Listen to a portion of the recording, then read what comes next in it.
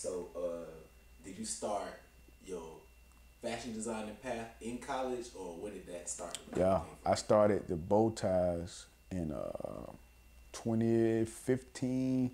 So I think like my senior year, I started the bow ties because I was in a transition. Like I started to dress up more around campus. I just started looking, I don't know, man, like a light bulb just hit me. Like my mentor, Dr. Palmer, like he always wore a suit every day as a professor.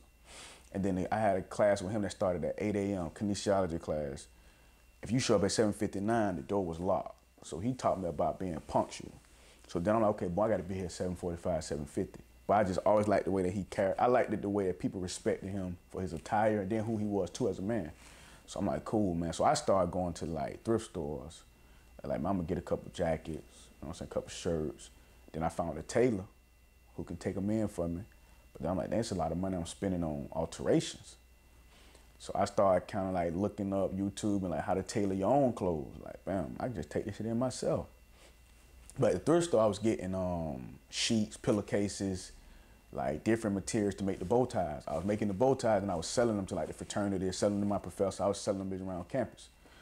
Like selling them was really how that and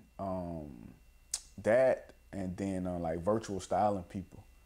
Like that's how I was really getting some money. Like I was virtual styling clients back in Jacksonville, and he won prom king in 2015. He won prom king, and then that next year was when it kind of started to like bubble. Like, hey, I'm looking for the prom guy. I was still in Raleigh, and then I'm looking for the prom guy. Then I had moved back home, so I had like 8 students reached out to me, and I just styled them. Bro, I charged them. It's crazy. I was looking at the numbers yesterday, bro. It was $350. And you got a jacket, pants, shirt, bow tie, and shoes. You got everything for $350. I always did a GPA discount. So you probably was paying me like $275, $300 for a whole suit and the shoes. So it started in Raleigh with as a bow tie company, just custom made bow ties. Then I had some polo pajamas. I cut them up. Everybody really liked it though, because like I ain't never seen different colors with the horses and stuff like that. So I cut those up and I would start making bow ties and selling them like that, man. And then my first wedding was actually, Neesmith was in the wedding. Melvin Weber got married and they got the black tuxedos for me. And I didn't make any money as far as profit, but they covered the cost for me to get the black tuxedos in. And from that day, I kept renting out those same black tuxedos. I'd take them, get them clean. And then when I started making money, I just doubled up how many I had, and then I ended up ordering some gray ones. Because I was looking at Men's Warehouse and like the colors that they had. And other suit coming, I'm like, okay, cool, I need to get navy blue.